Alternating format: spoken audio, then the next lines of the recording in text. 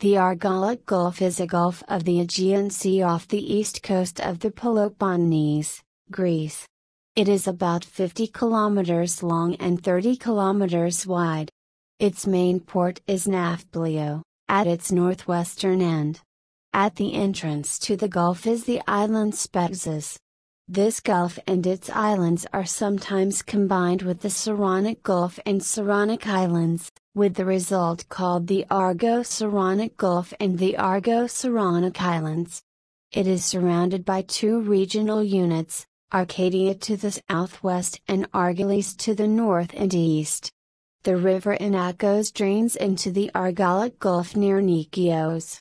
The main islands in the gulf are Psili, Plateia and Bourtzi, a small island with a Venetian fortress that protects the port of Nafplio. The surrounding mountains protect it from the strong summer Meltemi wind.